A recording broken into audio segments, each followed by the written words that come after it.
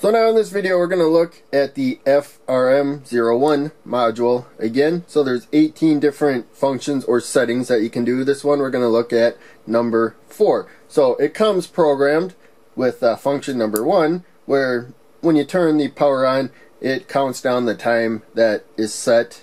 5 seconds was set from the factory or whatnot, and then the relay actually turns on. This is a normally open switch. When the relay's on, then you have a connection. So it's turned on now. We have an normally closed switch right here, which will be the opposite condition. Right now the LED would be off if we wired it on that side, and when the relay's off, then the LED would be on.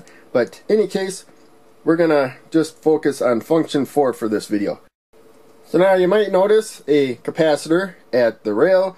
Not really required for this, but it helps smooth out any spikes from the power supply. So 470 microfarad right there, and looking at the user manual that you can get online, it actually recommends this. So I just grabbed it because I was having some issue with spikes, but it is actually on the manual. And now we'll work on programming the module for function 4. The thing is, the module I have works on 5 volts. I guess they have a 12 volts.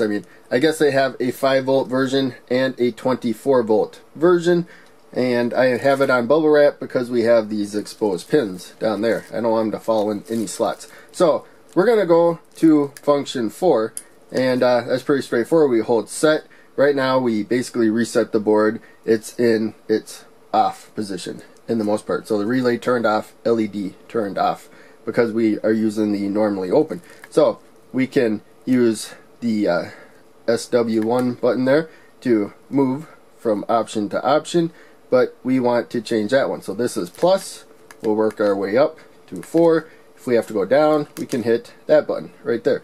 So now we have the function 4, and this has 2 times. So the first time we'll deal with, we can set with this one. Let's make that one shorter for no real reason. We'll make this one slightly larger. Also, we can make a fractional by holding that down. Now it's 0.6, about half of a second. If we get rid of this, now it's 6 seconds. And there's another setting here. I don't know what that does yet. So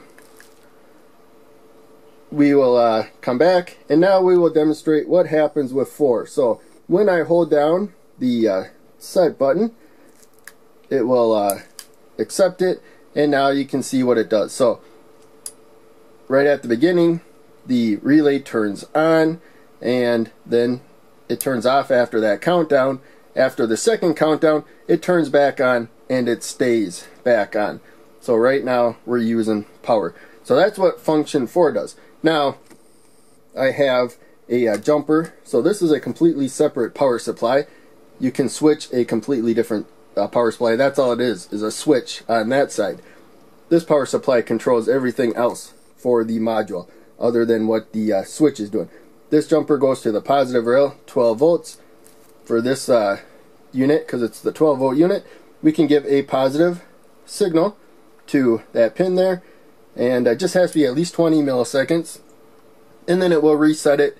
It will do its thing right there. So that's what 4 does, is we can turn the power off. So if the power is off, then right when the power comes on, the load turns on until the first countdown. Then it turns off until the second countdown, and then it turns back on and stays back on if you're at the normally open. The normally closed position, the light would be doing the opposite, but the relay would be doing the same thing. So hopefully that made sense. Check out one of these other videos, and I'm going to probably take a break on making these relay videos for this relay because views are going down, but I made too many yesterday. So hopefully people aren't losing interest. I just made too many in a short period of time. But in any case, make sure to check out one of the other videos. Click like, subscribe, the bell, and I will see you in the next video.